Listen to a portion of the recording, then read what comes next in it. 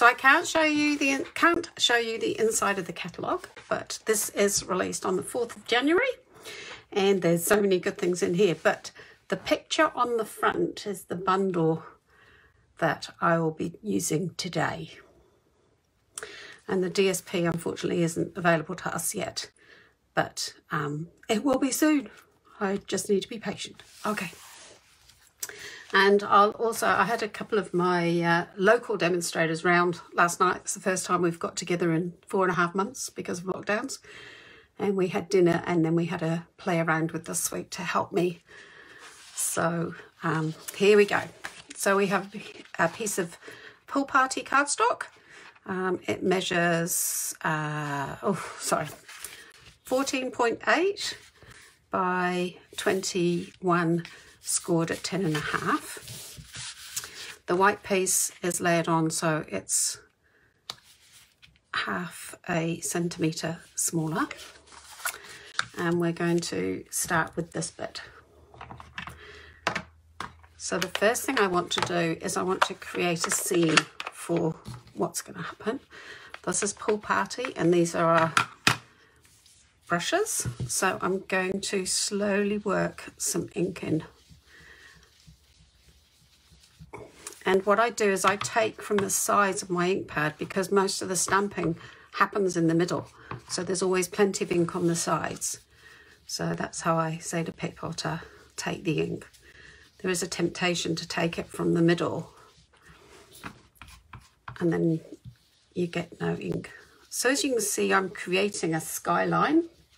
So I want a bit of cloud developing. I don't want it too dark, but what I would like is a bit more dark at the top. So I'm just concentrating on that bit. And you can see I'm just holding this at the end and letting it do its thing. I'm not pushing hard at the end here. I'm just letting it gently do its thing. If you push hard, you get more marks, and also it's harder to control the darkening. So by doing it this way, you do need to be a bit more patient, but also you can clean off your brushes. There we go. So that's that.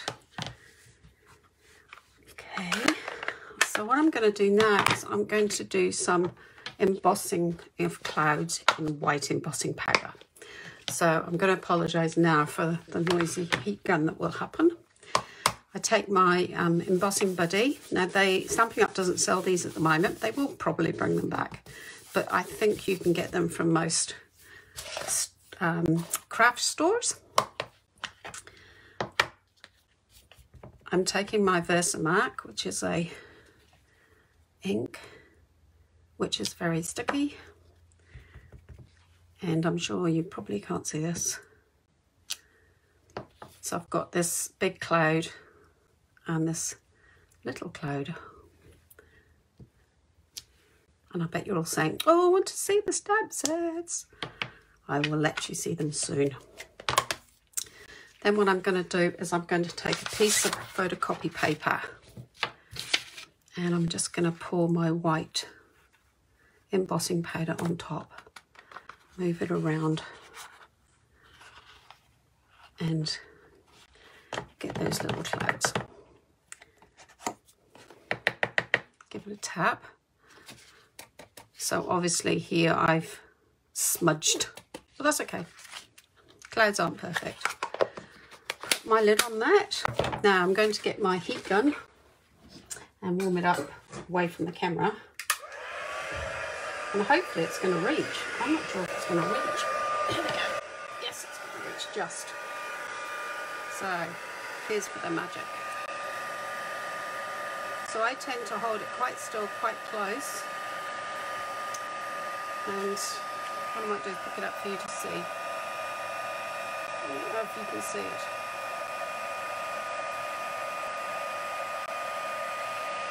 It does take a little while for the heat gun to warm up. But once it warms up, you will see it turn shiny.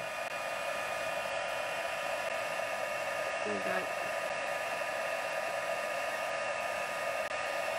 I think I smudged this one, but it just looks a bit more cloudy. So you can see they're shiny now. I'm just checking. I can see that shiny. There we go. Right.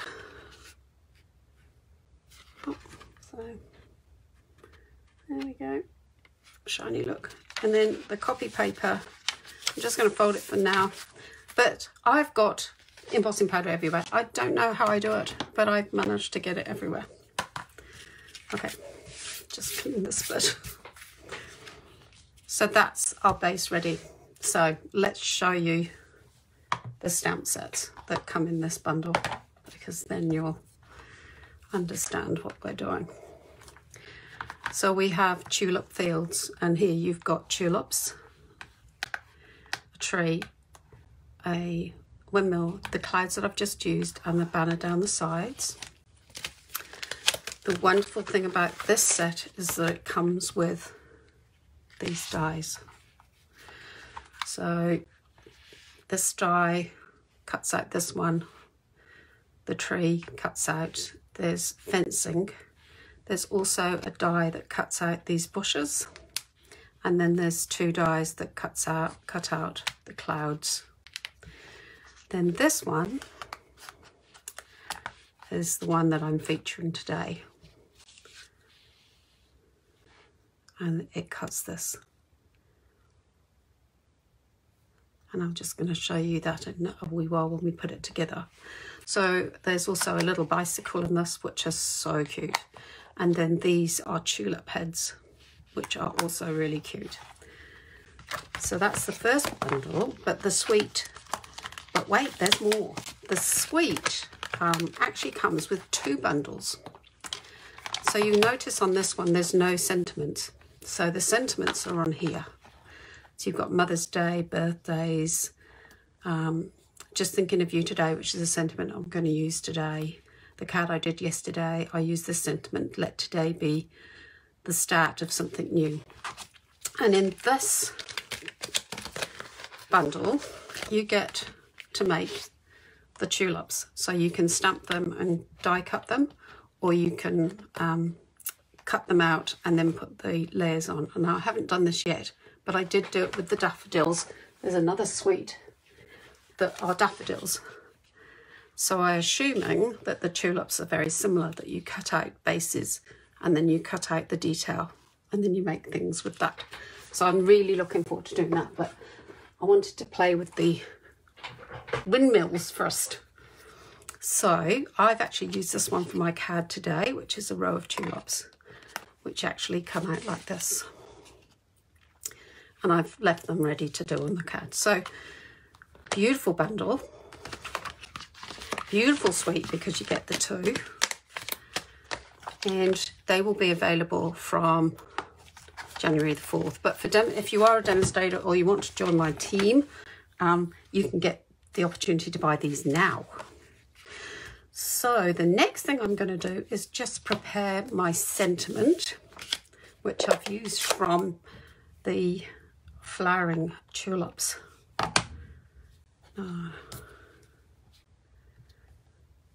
Hopefully this comes out first time. I've not used, look at that, not used it before. Perfect. And this colour is Evening Evergreen, because the suite comes with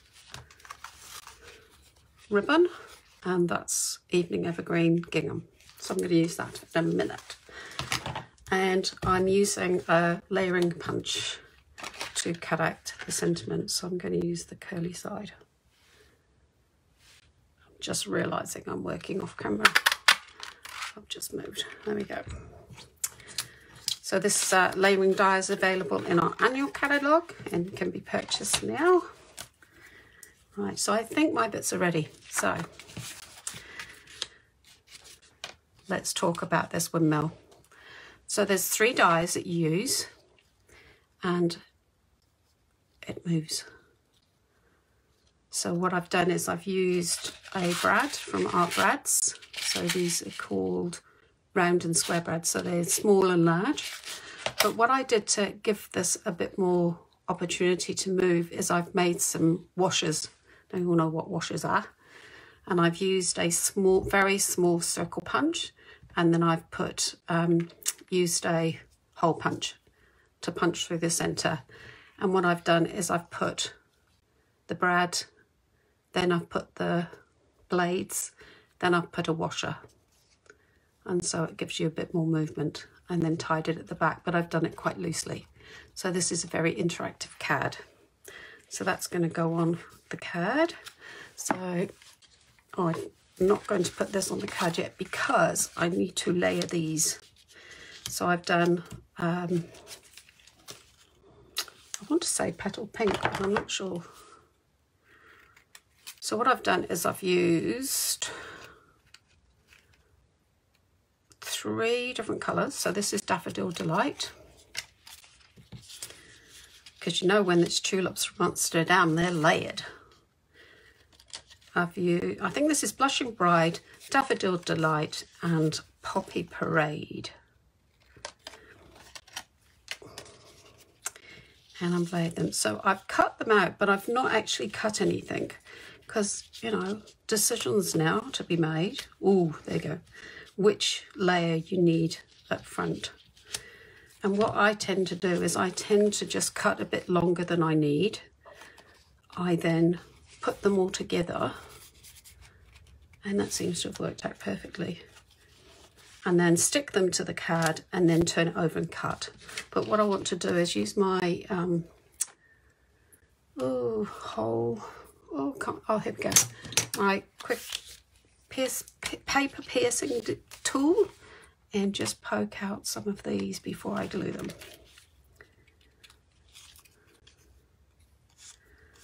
I need to breathe when I'm doing live. I don't know about any of you, but I get really nervous, and so I start talking way too fast and then rushing. So I'm just going to slow it down because I allow myself half an hour, and yesterday I rushed because I was nervous and I only did 19 minutes. Oh, thank you, Heather. Super cool. That's so cool. There we go. Right. So what I'm thinking is I'll take my tape runner and I'm going to stick all these together. I don't know, this is a fluke because I just got 3 pieces of scrap out of my scrap box and they've all come out the right lengths to fit. There we go. So there, and we'll stick that on in the middle, or maybe shall we stick it to the end and not waste so much? I could have this for another card, maybe do that. So I'm going to stick that down here, and then what I want to do is also make sure that I only use 1 piece of tape at the bottom, so if when I want to put the windmill on, I can poke it behind. Do you know what? I think that's not quite... Oh no. Embossing powder on table. So turn your card over and just snip up the sides.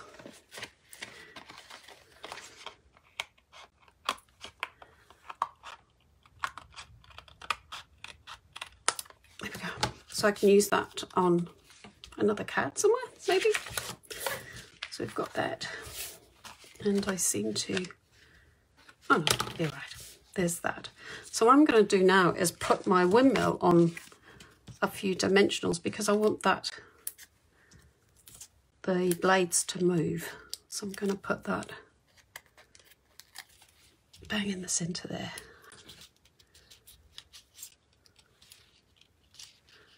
Ooh. There we go.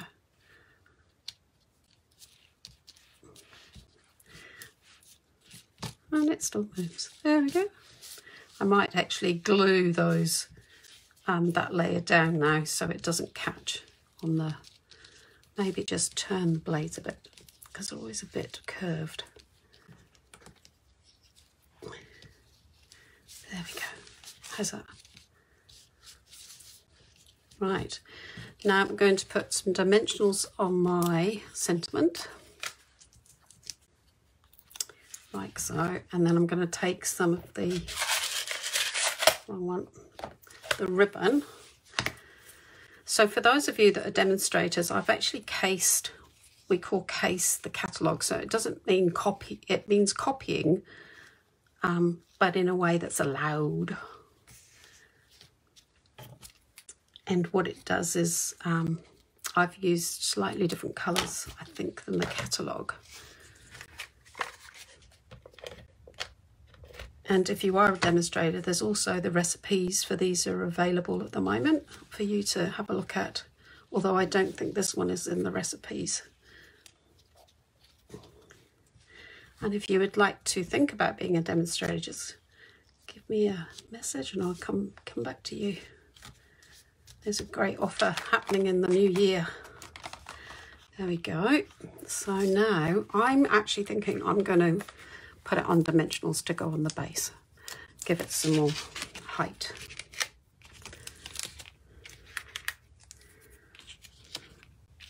Pop one in the middle. Okay. So I take my pool party and I'm going to pop this up on here. So I took my asthma inhaler earlier. I think the dust cleaning the garage had got to me and I'm a bit shaky. And voila. The most amazing card ever.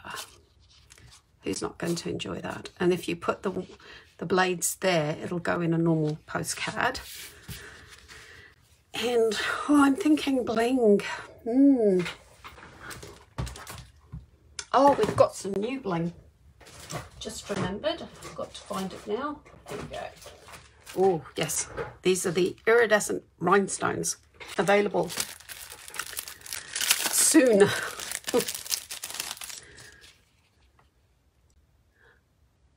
Oh, yes. Blackberry Bliss. Oh, yes. That would be nice. Oh, inside, yep, inside of the card. That's a good idea. So I'll take my pick tool and I'm going to actually use these smaller ones. Oh, everything looks better with bling. There we go. How about that? Yes, and I think maybe on the inside there. Cool. Awesome. So that's the card that I wanted to make online. I'm just gonna, God, there's embossing stuff everywhere. So the card I made last night was this one with two of my team. And we had, so I said to them, I said, I'm doing a live tomorrow and I'm choosing this set to do. Can they help me out? Let's try it. So in this one, we've used,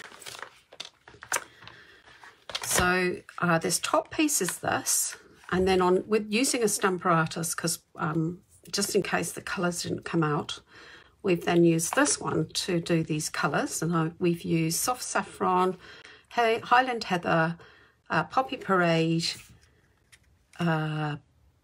Blushing Bride, I think, and Pumpkin Pie. This is the pool party for the top, Pear Pizzazz, Granny Apple Green, and then Soft Suede is this windmill. So we've stamped the windmill, we've stamped the tree, we've used the dies to cut out the windmill and the tree, and we've used the dies to cut the clouds. There's fencing here that looks amazing. And then on this one, we've used this was all made from the tulip fields. The sentiment then has come from the flowering tulips. These tulips here have come from the dies for this one. So what an amazing bundle. I can't show you the paper, unfortunately, because it's not here, but it will be here for the launch of the catalogue. So what do you think? I wasn't going to buy them, and I thought, oh, I will. And I'm so pleased I did, because there are so many possibilities for this card. And you could also put some Versamark on the blades of this one and make them shiny, so that gives it more dimension. So I have shown you what I've done, and it's Saturday tomorrow, so I won't be live, but I will be live Monday, Tuesday and Wednesday of next week at 2 p.m. showing you more. And I think what I'm going to do is the Dahlia Days sneak peek. So if you want to have a look at this one and see what it does, I will be here on Monday at 2 p.m. and I'm probably will do a one sheet wonder perhaps again, and yeah, let's make some more cards. So thanks for coming in. Thanks Heather for coming. Thanks Liz for coming. There's someone else on, but I'm not sure who that might be, but thank you all for coming. Please share my live with people that you know, and please thank you so much for commenting. It does really help, and I will see you guys Monday. Thank you. Have a good day. Bye.